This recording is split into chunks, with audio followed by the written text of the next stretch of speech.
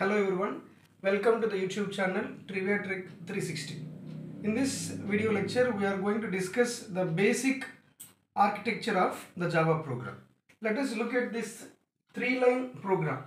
Here, we are trying to create a class called Hello World. We are trying to create a class called Hello World, where the name of the class is Hello World.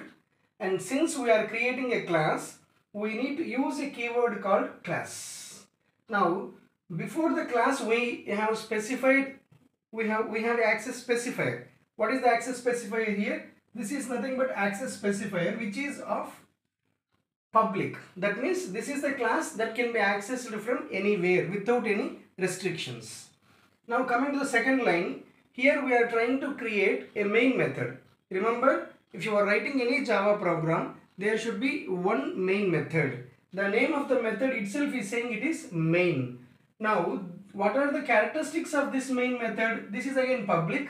The method can be accessed from anywhere and it is static. That means it is belonging to a class where it is not specific to any object. It can be called, the method can be called without creating any object, right? And void, it will never return any value. The method will never return any value. That is nothing but the void. Now look at this arguments. Here we are specifying string args.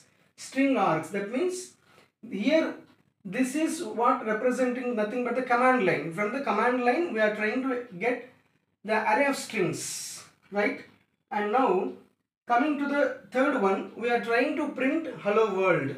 What is it? System.out println. That means here we are using a class called system, the member that is out, which is belonging to the output stream, and in that the method called println. What you want to print? Hello world. Println means it will print whatever you specify in this bracket, and the cursor will move to the new line. So remember, in Java we need to give this curly braces. The curly braces represents the block of code. Thank you.